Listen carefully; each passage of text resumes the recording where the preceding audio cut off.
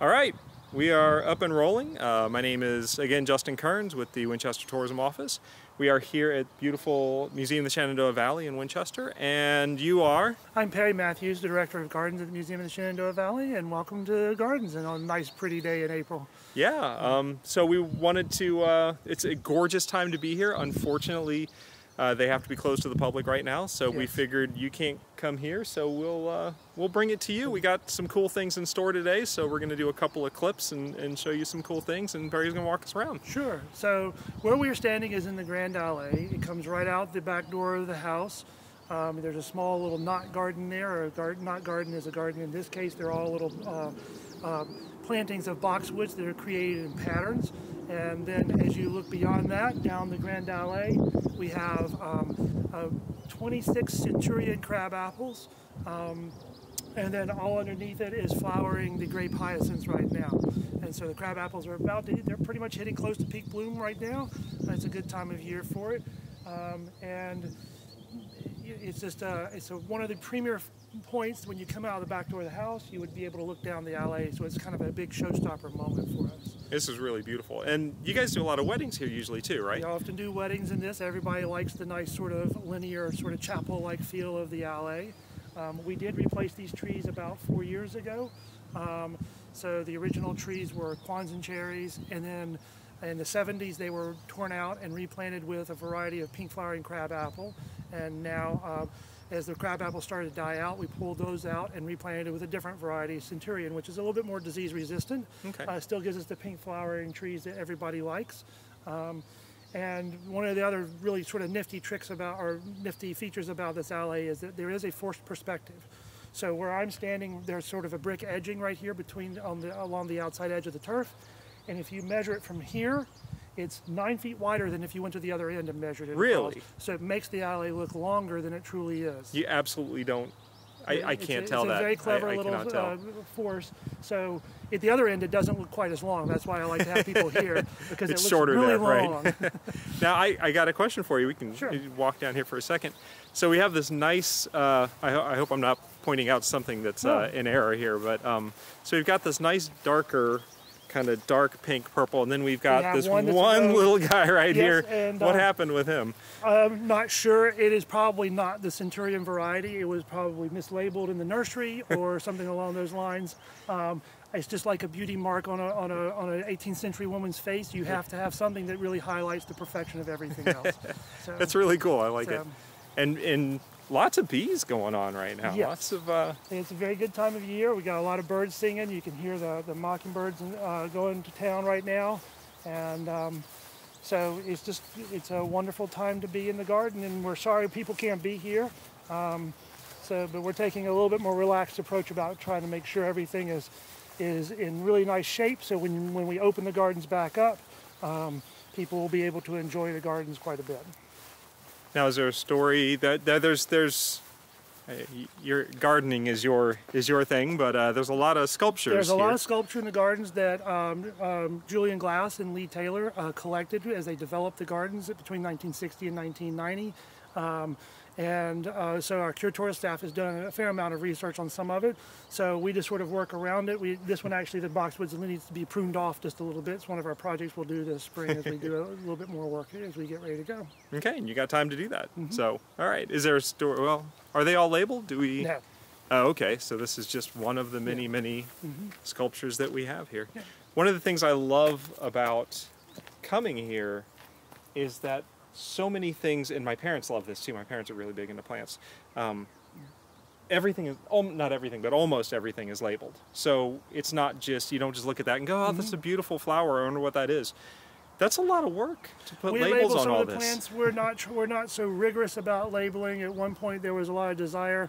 It's trying to find a balance. We don't want to feel like we're a botanical garden where we're labeling everything.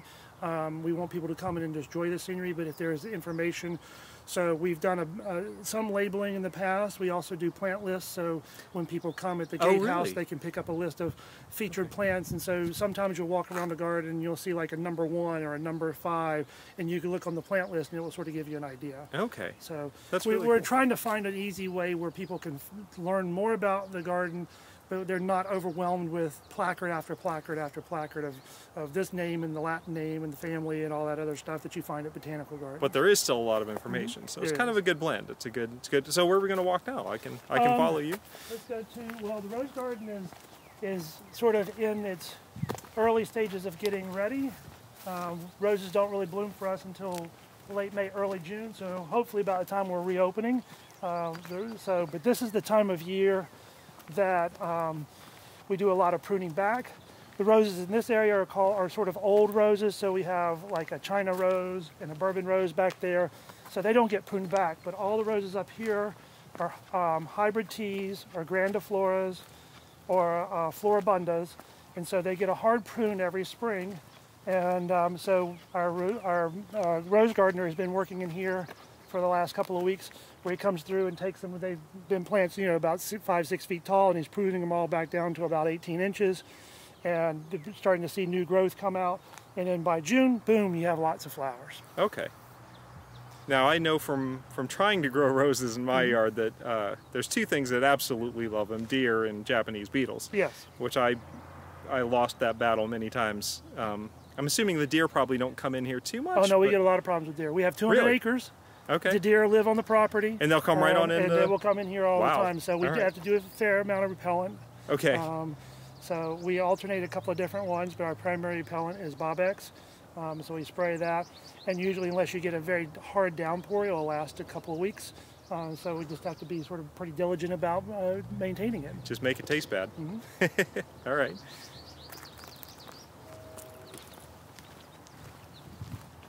So this is a garden that's really, the nice thing about our gardens is they are sort of rotate through the different seasons.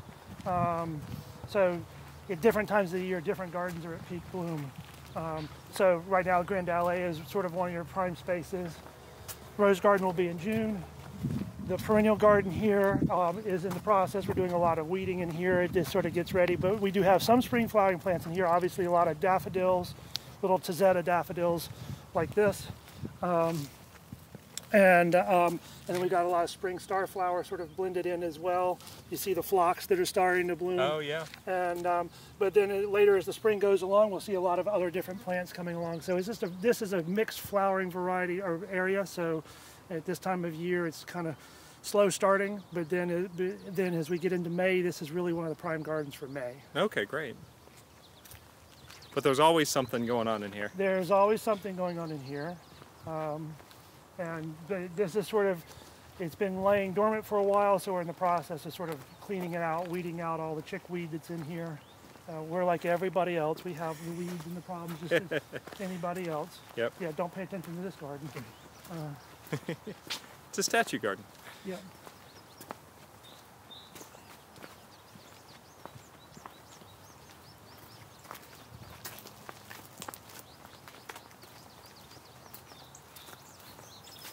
And the other big garden right now is, of course, our parterre. Oh, wow. So daffodils are going to town. Tulips are just starting. When I left on Friday, we only had a handful of tulips out, so now they're all in full bloom. The daffodils are doing, gangbusters. We have a couple of different types. You can see one with sort of an orange or peachy eye, and one with sort of a yellow eye or center. And then pansies are just starting to take off a little bit along the outside edge. So this is a great garden to be in. And again, you'll see a lot of bees and stuff in here. And this is a garden that changes seasonally. So right now we have our spring display. Unfortunately, this will be all gone by the time we reopen. Right. But then when sort of mid-May, all this comes out, and then we replant in the summer display. Okay. So I'm trying to remember I know we have some salvias. The gardener who's in charge of this area every year gets to design it. Basically, he's designing 2 displays at once. So there is all the spring display, the spring bulb display right now, and then like I said, for the summer, so mid-May, all this gets replanted, and then from there it runs until frost. Wow. It's kind of a fun kind of a fun, creative place. This is a labor-intensive garden, of course, because we had to change it out, and then in the fall, once we hit frost, then we've got to go and tear everything out, and then come back in and replant the display for the spring, all these bulbs again. Wow. And there's probably about 400 or 500 different daffodils just in this bed alone. Wow. So yeah, I remember, I think we did about 7,000 or 8,000 daffodil bulbs this year. Wow. But not all in here, but also throughout the garden. But the vast majority of them end up in this bed. Wow. That's a lot of bulbs. Then we have some more crab apples that are really starting to bloom right now. Beautiful. This is one called Indian Magic, so it's a little bit of a different variety. Okay.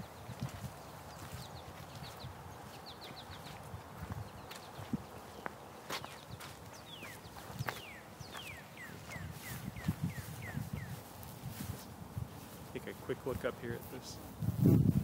So many bees flying around. A lot of bees around. Yeah, that's great. You guys don't have an apiary here on site, do you? No, we've had bees. We don't have a managed beehive of any kind. I'm sure we probably have some, but we don't. No one's keeping honey or anything like that. Okay.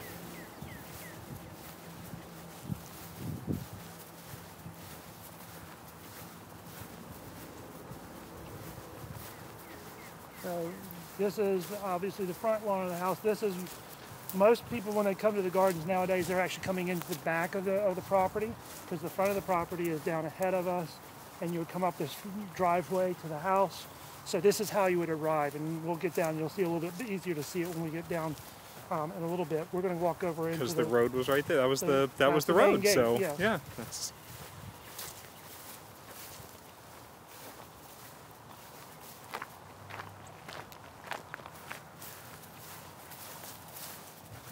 Such a beautiful day. This is one of my favorite sections of the gardens. Yes, this is a very different feel than the other ones. We're going to sort of work our way down.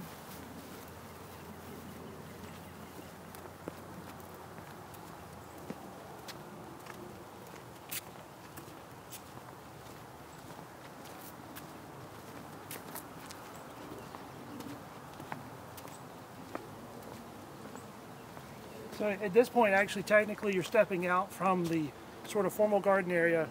This originally was part of the cow pasture. Oh. And then it's starting around 2000 or so. This area sort of was, we expanded the gardening area in here, but this was not really a gardening area until about 2000. So when Lee Taylor and Julian Glass lived in the house here, this was not part of their garden at all. Okay.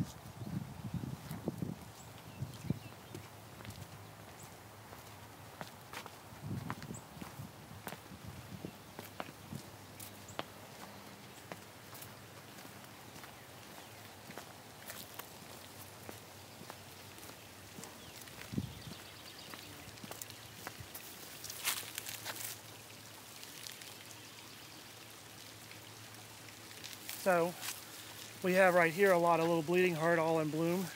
So bleeding heart's easy because you can see the shape of it. It looks like a heart that's sort of popped open with a little droplet of blood.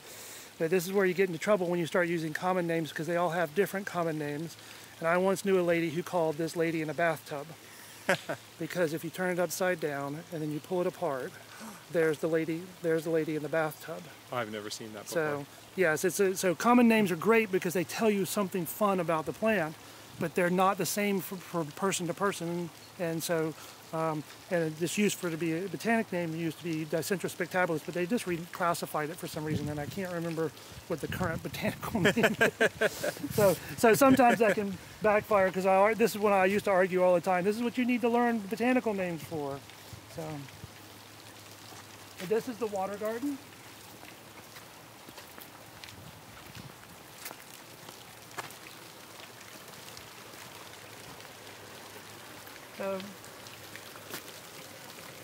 This is a really nice spot with all the Virginia bluebells starting to pop out. It's been blooming for, actually it's a little bit just past its peak. So it's been blooming pretty well for a good solid 2 weeks in here or so. So you're starting to see some of it pass, but up ahead, you're starting to see the Solomon seal starting to bloom. That, a week ago, that was all just little nubs above the ground. This is all popped up and started blooming. Wow. So you have the Solomon seal. And then up here, there's some really nice early spring ephemerals. So you have the guinea hen flower right here. What is that again? The guinea hen flower. Guinea hen? Okay. Yep, the fritillaria. And so you have that. Right behind it is a brunnera called Jack Frost. Oh yeah. False forget-me-not. And it's sort of in the light. Then you have the trout lilies. And they make a nice combination with the Virginia bluebells. It's always a nice combination. This is a cultivar, so it's a little bit bigger than the native trout lilies. Native trout lilies are only going to be about that big. And you can see some umbrella plant coming up in the back. It's good. Just the leaves are starting to pop open. Yep. So this is a fun place for a lot of early spring flowering plants. Kind of hard to see in here with the. We do have a whole bunch of. We just restocked it with the golden mountain trout in here. Oh yeah, okay. So you kind of hard to see. I would imagine for your viewers. Well, I can kind of see in the. Historically, we've had a lot of golden mountain trout in here, and then of course there are eagles in the that live on just beyond the far side of the property, over off of Merriman's Lane. Okay. And they know about the trout pond here. They know about our rainbow trout in our headwaters, and they have come and cleaned this out twice now. So easy snack. When they first built their nest several years ago, it took them about, I think it was about 2 years to clean out this pond, because we had about 25, 30 trout in here, and they tend to do it when we're closed in the wintertime, is when they're more active. You see them, I would come in here and I'd see them up on this branch right here, just sitting here waiting for a trout to come close to the surface. So they would come, and so we restocked about 2 years ago, and the trout lasted about 18 months before they cleaned us out again. So we've restocked again about a month ago. We put new trout in, so these seem to be starting to grow okay. I think we've lost 1 or 2 already though. So don't put anything rare in there. No. Sorry. And people often offer certain fish, and I say, not unless you want it to be food. Which direction are we going to go? We're going to go down back this way. All right, I'll let you.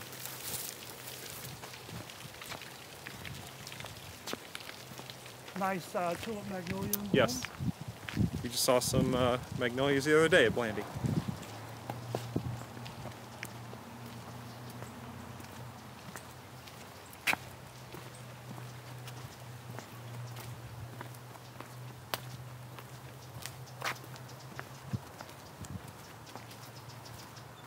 So this is the Asian garden.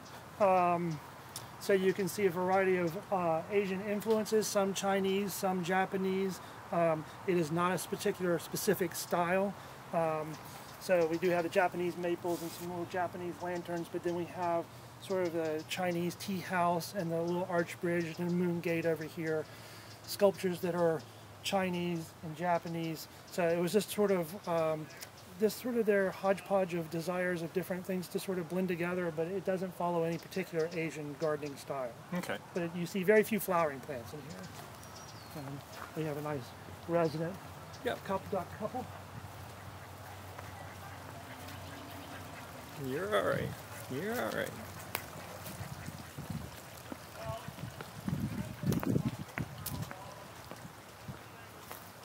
Ah, I've never been through here before. So this is a project we were working on this past winter, which is the bamboo grove. Oh, cool.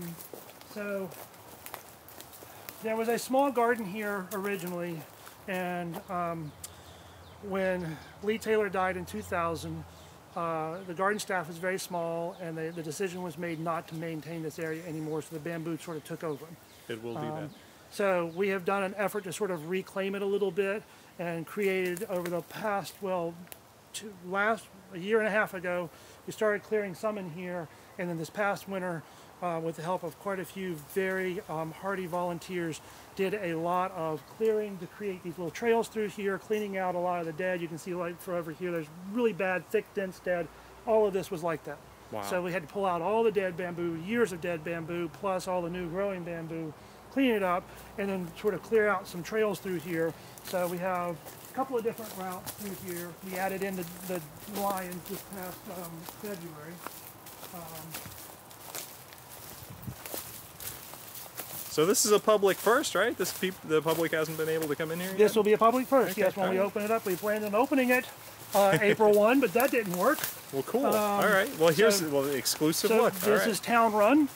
Oh, it is? This is town run. This is town run. Starts up on our property. We'll start up there in a minute, and it comes down through here, goes through the wetlands, and then goes through the center of Winchester. Wow. So the headwaters of town run is on our property, so this is town run. That's crazy. So you can come see here. You can sort of see out. We have a better view for the wetlands over here on the other trail.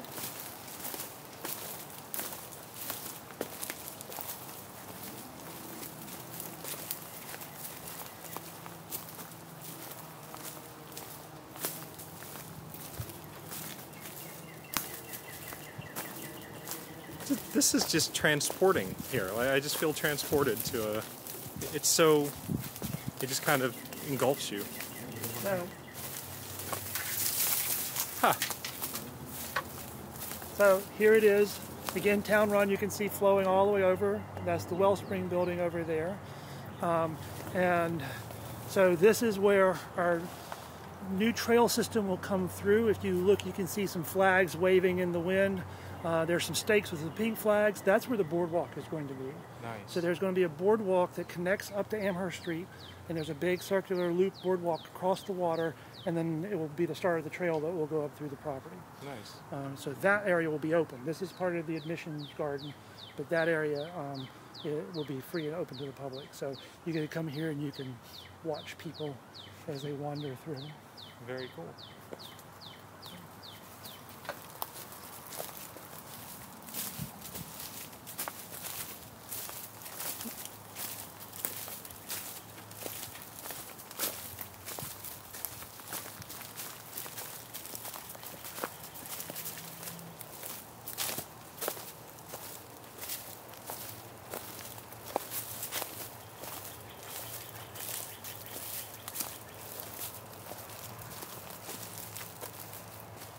So again, another little area we've created sort of fun little playhouses for people to see. So you have this sort of maze of class that we'll just run through. Cool. And we'll gradually finish clearing out the worst of the dead in the next year or two. This is an ongoing project. Like every gardening project, nothing is ever done all at once. These are live growing, and some of them will die out, and we'll just gradually prune them out, but we'll get more popping up. By clearing all this out, we'll probably within another year or two see a lot more popping up in here, and it will become a little thicker in there. So bamboo's a grass, right? Isn't it yes. technically a grass? Yeah. So and it just sort of runs through, and there's some more little viewing ports over there, and so you can just sort of come and find it. It's just it sort of dead ends right back in here. But this little very cool. It's a fun project. Yep. It's an ongoing project as well. You can see we have all our other raw material sitting over on the ground here. We continue to weave more, but never-ending supply. Yeah.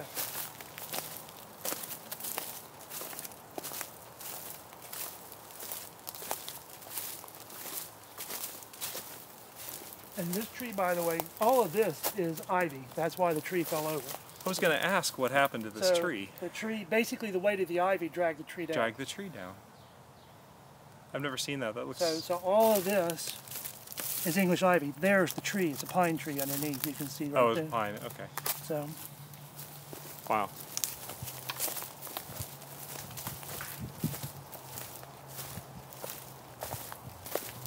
All right, cool. We're going to come right back up here. We will pause, and then we will come back and join you all in just a minute. Okay. And the other part of the section. Here we go.